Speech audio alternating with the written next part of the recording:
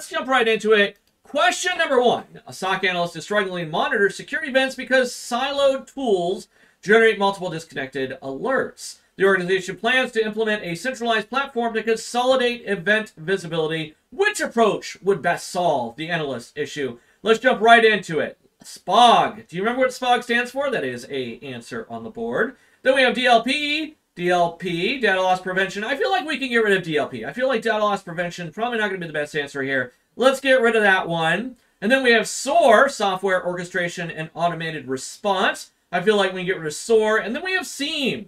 We have SIEM. Top 2 answers on the board are going to be a SPOG and a SIEM, if you remember what those are. Give you a second for that one. All right, this is your chance to pause it. If you said SIEM, you are 100%, well, incorrect.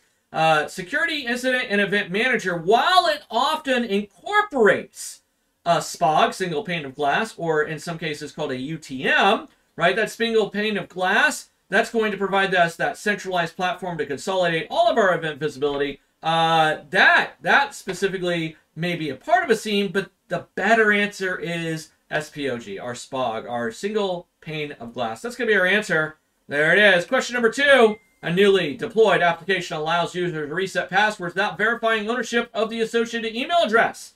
A security consultant exploited this flaw during testing to reset the admin account password. What is the primary issue identified? What's the primary issue identified with this?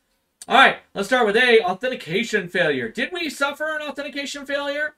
Probably, maybe. A weak password policy? Probably not, right? If we read the question, it says security consultant exploited this flaw during test to reset the admin account. That is not a weak security. That is a flaw. We can get rid of that.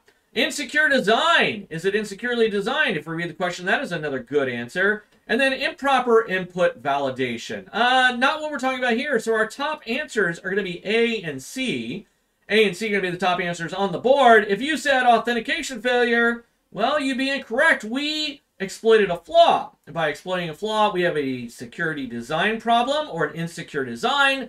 That's the problem. That's going to be our major issue. And that's going to be our answer, insecure design. Question number 3, a phishing simulation reveals that 40% of employees clicked on a malicious link in a fake email. Leadership decides to implement a targeted program to improve employee awareness. What is the best remediation strategy? What is the best remediation strategy? A, policy revision. I love policy revisions, but they don't really do anything. They just say, hey, this is how we're going to do something. We expect employees to follow it, but it doesn't really fix anything. It really doesn't. So again, not going to be our main strategy to fix it. Automation. I love automation. Can we automate remediation strategies across the board? Maybe block those emails from coming in. I like automation. Training. Do we need to train our employees better?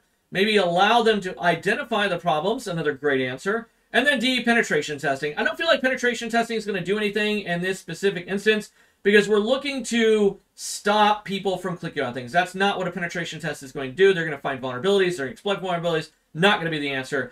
B and C. B and C are the top answers on the board. What is the best remediation strategy? Well, if you said training, well, you'd be correct. Training is going to be the best answer, much better than automation. And the reason is because effective training will stop or prevent more social engineering attacks than anything else. Matter of fact, 93% of all attacks, all successful attacks, are actually linked back to human error and social engineering. So training, going to be the best answer on this one. Question number 4, what is the primary risk associated with system? In this report, we see a system scan. We see an old server, Windows Server 2003, unsupported software with a high risk. We have privilege escalation. I love privilege escalation, but I can see 2 problems here, and privilege escalation is not one of the main ones. We see legacy systems. Legacy systems, we do annotate a Windows Server 2003. We are now in 2025. I don't think that's going to be the right answer. Or I should say, definitely not going to be a good operating system. My apologies. So B, legacy system, definitely a good answer. C, unsupported protocols. We're not seeing anything in this log supporting that, so that can't be a right answer. And then D, unpatched software. We do see vulnerability detected is unsupported software. That's going to be B and D, the top answers on the board for this one.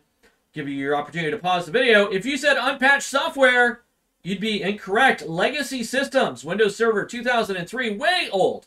Way old. which means that is going to be the biggest problem on our system. We need to get rid of that. We need to update. That's going to be our problem. All right, question number 5, a security audit. The following observation is made concerning a web domain. We see the certificate is self-signed and issued by secure.local. We see TLS version 1.2 is being utilized, and common name does not match the website's domain, which is secure.company.com. What is the primary vulnerability identified in the audit? We have 3 items, but which one is the primary?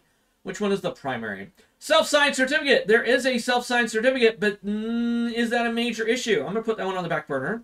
We have a certificate mismatch. The common name does not match the secure domain. Another great answer. We have a weak cipher suite. TLS version 1.2 is really not that weak. Would I prefer 1.3? Yeah, but 1.2 is not horrible, especially when compared to the other two, so we get rid of that one. And then an untrusted root authority. There's nothing in our observation that identifies an untrusted root authority, which means A and B. A and B are going to be the top answers on the board for this one.